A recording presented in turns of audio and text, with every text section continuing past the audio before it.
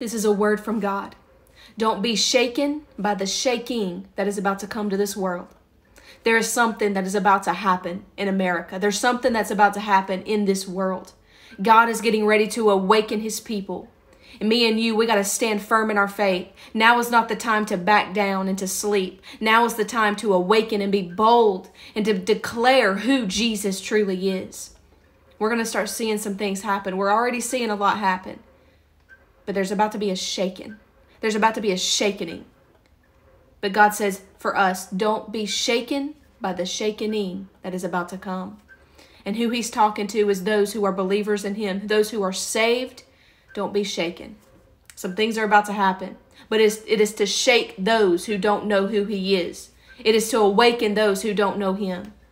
Don't be shaken by the shakening that's coming. Stand firm in your faith. God bless you.